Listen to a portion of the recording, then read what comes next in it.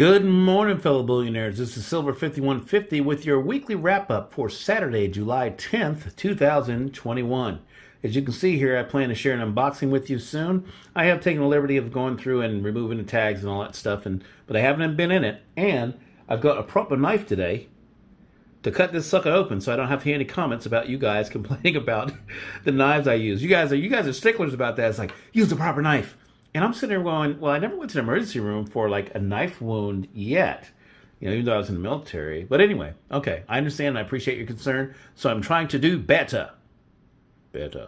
All right, so real quick, this here is the 2021 Gibraltar Silver Barbary Marquet coin. It's a monkey, okay? It's a Marcel monkey coin, and I adore them, and they're gorgeous. And when Anthony G told me about them on my email, he's one of the subscribers. Anthony G, thank you for that. Of course, I went through and I started checking them out and everything like that. Turns out they were 40 bucks a piece, probably about a month ago. At the time when I think spot price was around 20, 25, 26. And so that's quite a hefty premium. But, when you look at the mintage and all that stuff, it turns out that I thought they were a pretty good buy. I think mintage was $15,000.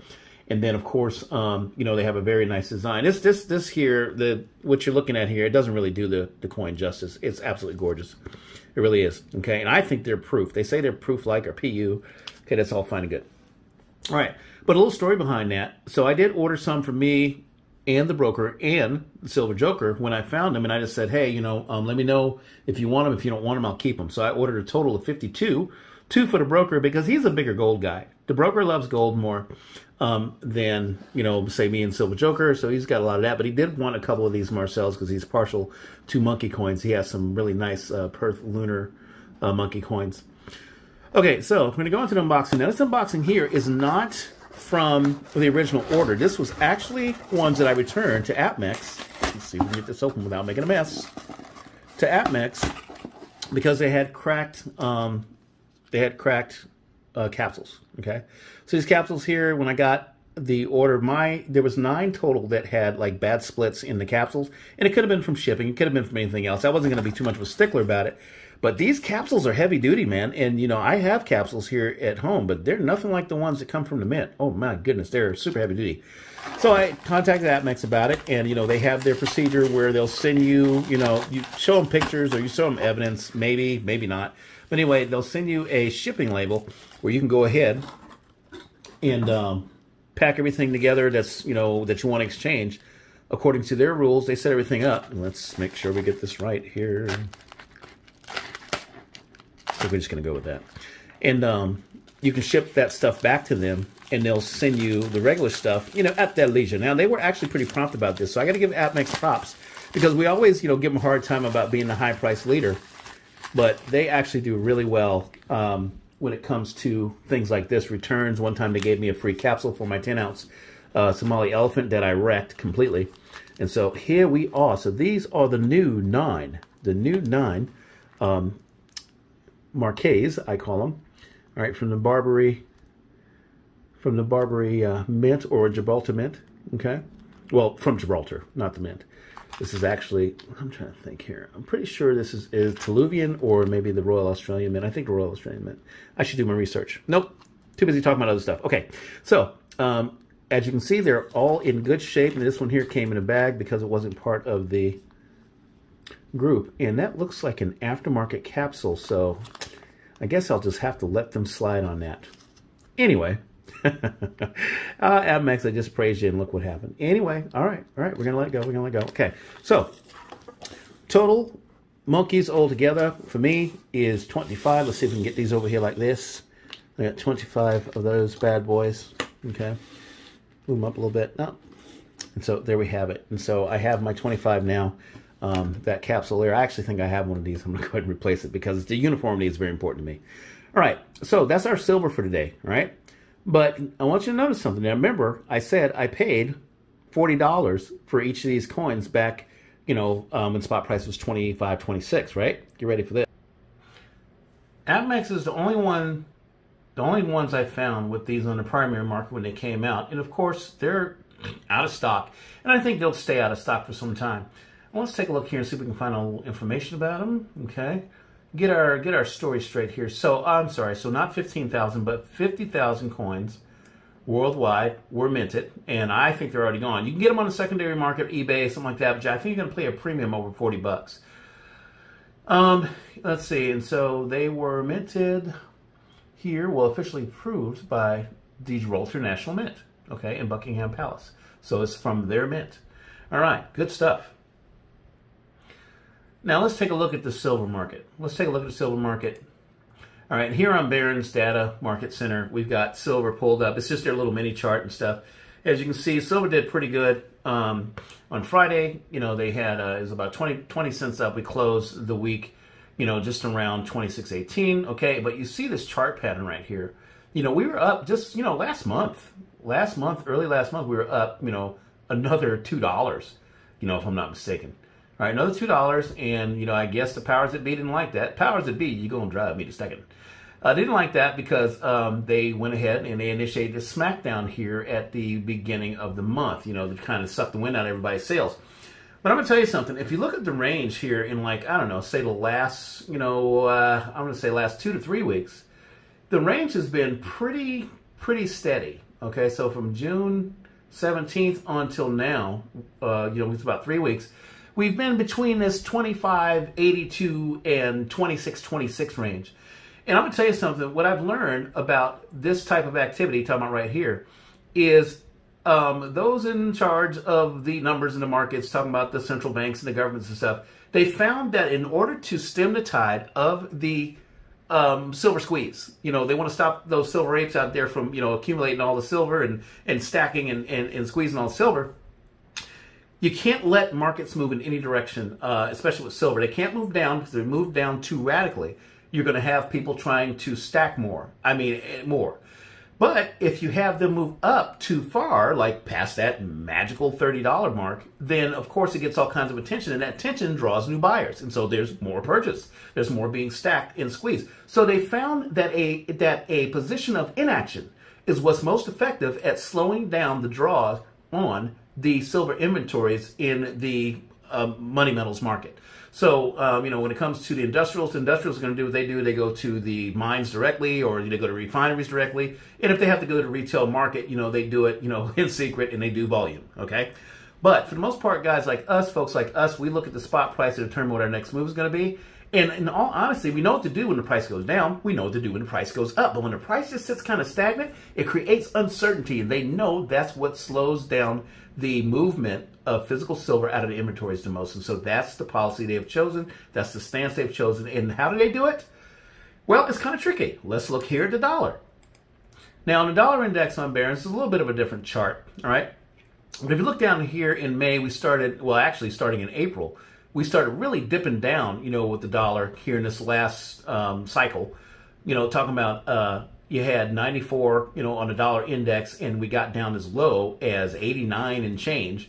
All right, and at that point, that was right around the time that, you know, silver should have been going back to that 30 handle. Because remember, when we got to 30 the first time, we were actually somewhere back here in, you know, the 1st of February. And the dollar was down, you know, to around 90. Okay, so the dollar shoots up to 94 almost, and then dips down to 89. And during that time, now look at that, that's June, late June, we were 25, 26. So even though there's supposed to be a correlation between the dollar and silver, because silver's priced in dollars, they have somehow figured out a way to either use the circuit breaker system, and I'll tell you about that later, or they figured out a way to disconnect silver from currency movement, and so it can't gain value, it can't benefit from a downward pressure on currencies, all right, on the dollar in particular. Because if you look over here, say at bonds, all right, so the 10-year Treasury is my favorite. I like to look at the 10-year Treasury. That's my favorite right there. This here is a 3-month chart, all right. You can see that as early as, the end of May, well, May 13th it says here, we were at 1.7, you know, on the 10-year note, all right. In the 10-year note, the higher the note level is, the stronger the dollar is, and it benefits the dollar, which is bad for silver. So, of course, around May, you know, I can imagine that we were somewhere between that range, you know, 25 and 29. I don't think we got anywhere near 29. But my point is that if that was to go down and the dollar was to go down as a result, then silver should go up. But no, even though the yields went down, even though the dollar went down, all right, and it's coming back up, but it's going down now, silver did not benefit from that at all. And gold too, by extension, all right? But what that's telling me is that they have a way to disconnect precious metals from bond and dollar movement when it's convenient for them, all right? Meaning that, you know, those items are going down, those instruments, which is their product, by the way, is going down, and that precious metals should go up. So they completely disconnect the price structure of precious metals from the dollar and the bond when it's in trouble. And then when the bond starts to look strong and it takes the dollar with it, then lo and behold, precious metals are reconnected to those markets and they start plummeting or they stay stagnant. And this is the game they're playing. Guys, when we talk about manipulation, you have no idea how desperate this thing has become for them. It is completely desperate to the point. And I guess silver being the linchpin to the financial system, why is that? Because according to a lot of the experts out there, it has the largest naked short position against it, meaning that there's probably, you know, 2,000 paper ounces to every single ounce, which makes you think, you know, the debt chart, the debt clock is probably not that far off. In fact, it's probably conservative compared to what the price of silver really should be. You know, I'm a super bull, so I say this stuff. But the thing is, the math just doesn't lie. It's really hard for somebody that's mathematically minded to look at silver 41 years ago, see that it got to a spike high with the rest of commodities spiking high to $50 an ounce, and here 41 years later, when we know there's more money printed, we know there's more everything, that silver is half that price right now. Mathematically, it just makes you want to swallow your own head. It's hard to accept. This is something that really irks the crap out of us because we know it needs to start to revalue itself, or it needs to start to reach fair value at some point. And what does that look like? It could be $37, it could be $70, it could be anything. We don't even know. It could be $1,700. But as long as you've got a willing leadership structure that will do anything. Guys, I think they even go as far as to post, just have like somebody there posting bogus numbers throughout the day for the price of silver. Just type them in and you know, hitting enter, and that's what they say the number is, even though it has nothing to do with market activity or inventories, available inventories and whatnot. They use the paper contracts to do that. Okay, not going to get on my soapbox and rant, but I'm telling you, it's very, very frustrating to watch this stuff happen mathematically. All right, we'll just kind of, you know, continue to watch that. I think we're hitting a wall, though. I think they're hitting a wall to where they can only fake it with the amount of physical there is, the draw that's being done on physical from the industrial side and from the investor side. And at some point, that just kind of goes poof, and all that's left is them trying to jumble paper around, lie about the numbers, you know, move numbers from spreadsheet to spreadsheet to say there's silver when there's not. We go in, by the time Joe Schmo gets the last ounce of silver, it's $650, and there is no mas. Okay, we're at unobtainium. All right, you guys see it in the premiums right now. We're reaching unobtainium status. The premiums are going to continue to go up. And when we have a spot price that's $26, but you have an eagle that's $45, or possibly in the future $100 or $200, you're going to sit there and you're going to be so pissed off because you're like, I don't want to pay that much over spot. Somebody's full of crap. Well, guys, I'm telling you, it's the spot price that's full of crap. I can tell you right now, what it takes to make an American Silver Eagle, which is not the, you know, for a lot of people it's the best coin. But my point is, it's the hallmark coin. It probably costs about $30 to produce, if not $40. Okay, we just don't know now because we don't know what the energy situation is, we don't know what the labor situation is, and we don't know what the availability situation is. We do with the Eagles, but we don't know what the future availability is, you know, how many planchets and all that stuff. All right, trying to get this all in, but I want you guys to understand that there's games on top of games on top of games being played with the price of silver and gold and platinum, you know, and to some extent palladium. Palladium kind of broke out a while back, and so it's held that higher valuation. But all the metals should have done that. All the metals should have done a rhodium and a palladium by now. All right, now, here's the thing that I find very fascinating about all this. Now, let me see if I can get to this without making a mess. Let's go to copper. And copper I hadn't bought up earlier, but I'm going to go ahead and bring up copper. Because as you can see, copper has made some really good moves just in the last couple months. You know, copper had got over that $4 mark. It broke its all-time high here in the middle of May, and all-time high. And I'm talking about including the 1980 spike high, okay? All right, it broke those all-time highs and stuff, and it's dribbled off a little bit, but it's still above $4 a pound, all right? But is it possible with the manipulation of silver going on that at some point we're going to see copper outperform, you know, silver price to price, ounce for ounce? I mean, honestly, when I think about it, it's like, look, they're going to either have to either smash down copper, to almost nothing in order to keep the illusion going. In which case, the Chinese and everybody that needs to do infrastructure are going to buy it all up, and there won't even be enough copper. Copper will be in a huge shortage, much more than it is now. Or they're going to have to somehow declare that silver is a base metal and it simply doesn't have any worth, and that's why copper is surpassing it, ounce to ounce per price. It's ridiculous. It is absolutely ridiculous, on its face. So, I guess I challenge those out there that are running this charade. Either declare that copper is going to be a precious metal at some point, given the progress it's making, compared to silver, or silver is going to become a base metal, given how far away it is from all of its other royal brothers, all of its other precious metal brothers, and how close it is to copper. I mean, look, you're going to have to make a stand. At some point, you're going to have to back up your activity and try to bring some rationality to it, because in all honesty, there's no way in the world you can convince me that silver is supposed to be this low in price.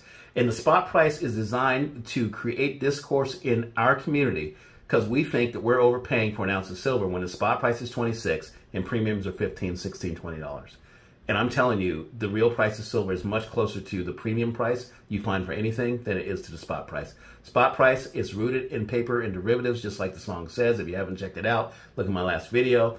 I try to explain it as quickly as I can in that song, but I'm telling you, it is a paper game that is designed to keep us from wanting to believe in silver as money. And trust me, I just, look, I'm not trying to predict anything bad, but if you continue to devalue, diminish, and make God's money into an ugly thing, I think he's going to come down on you like a ton of bricks. I don't know. I don't know the mind of the Lord, but I'm just saying, okay? All right. Moving right along after all of that preachifying and speechifying, we want to talk about what? The very asset we were in just now, copper. Okay, now, here we have on APMEX.com, we have the standard, 1 ounce copper round. This is random design. You can get anything, out of this, these copper rounds. But they do have them for as low as $3.89 per round. No big deal, right? As low as, except for one thing. Me and the broker used to chase these things down when you could get them at a cash price for 83 cents. I think 79 cents sometimes they were on for sale. And guys, we're talking 2 years ago.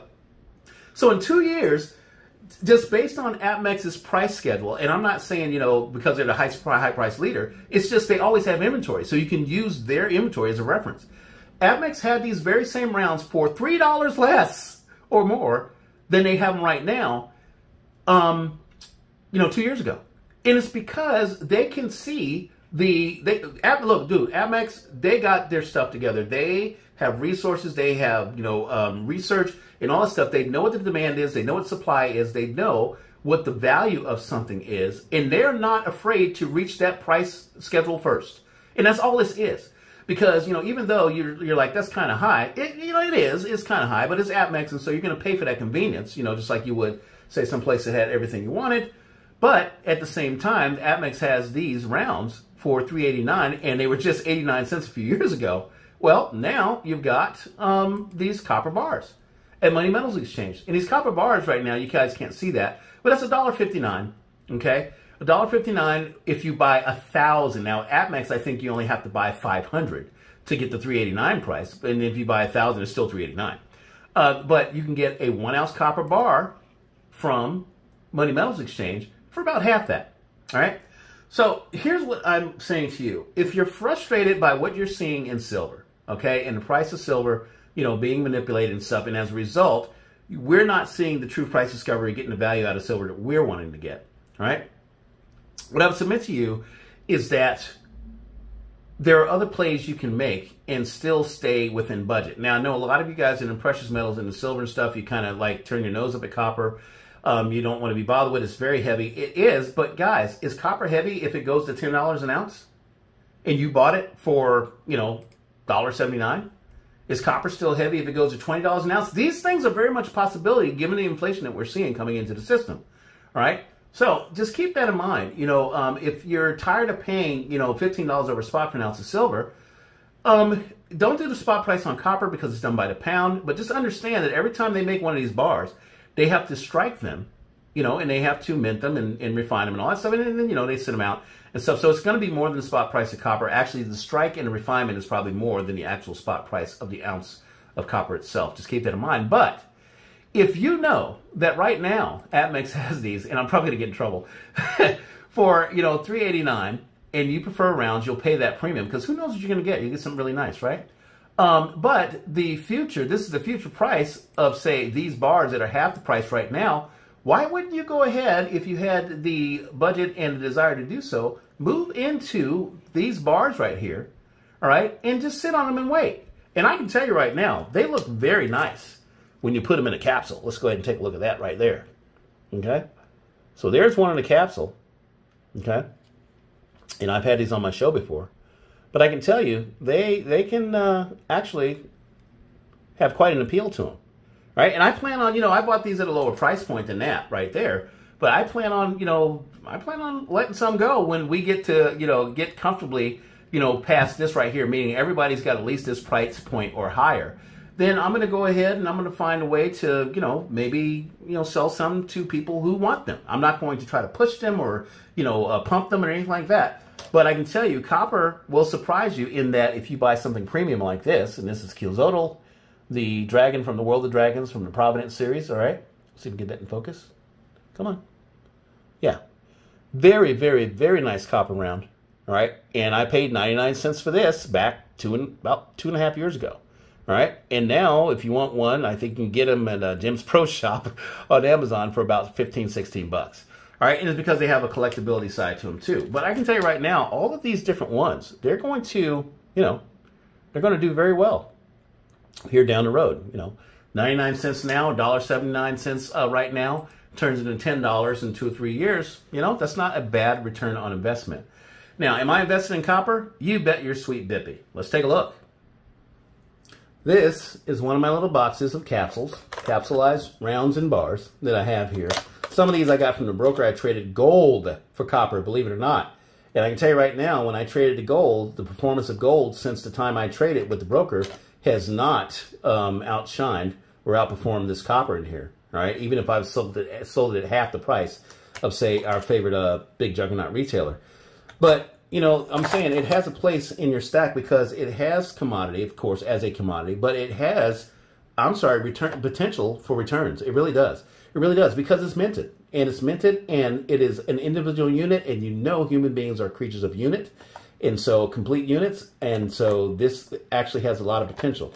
Like I said, I got some premium ones in here, Quetzalcoatl, got the standard, Morgans in here, all right? I don't think I have any Buffaloes. I might have to fix that. But then, I've got some that are like theme coins, the ones that make fun of Bitcoin. Let's see if we can get that right there, okay? And so, this is part of my copper stack.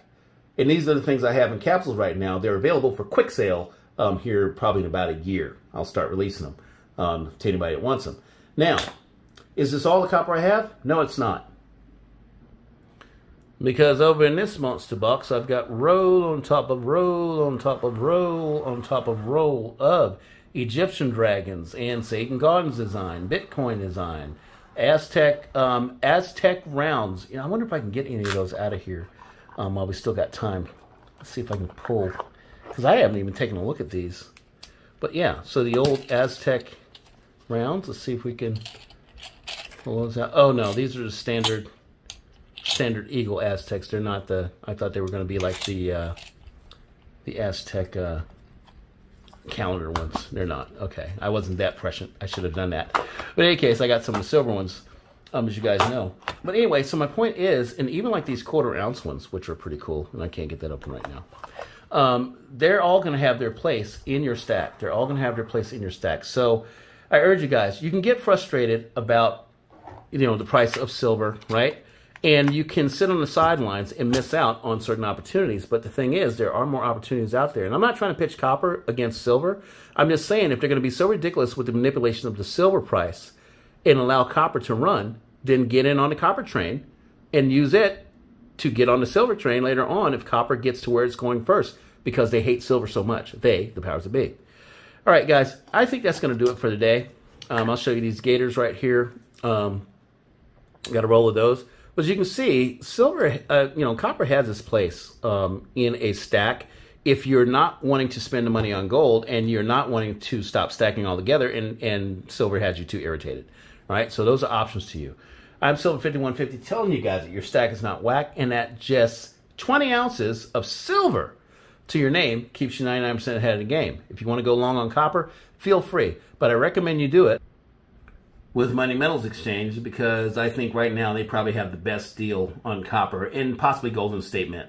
So just keep those in mind. Take a look at it. Just take a look at copper and see what you think. I think you'll be surprised, and I think you'll rethink your strategy and figure out a way to stay in the game and prepare yourself for all the inflation that's coming in all commodities. That includes energy. Look at oil right now. It's getting crazy. All right, guys, thanks for joining me today. Have a great weekend. Get out and get some weather, get some vitamin D from the sun, protect yourself, and we will see you next time.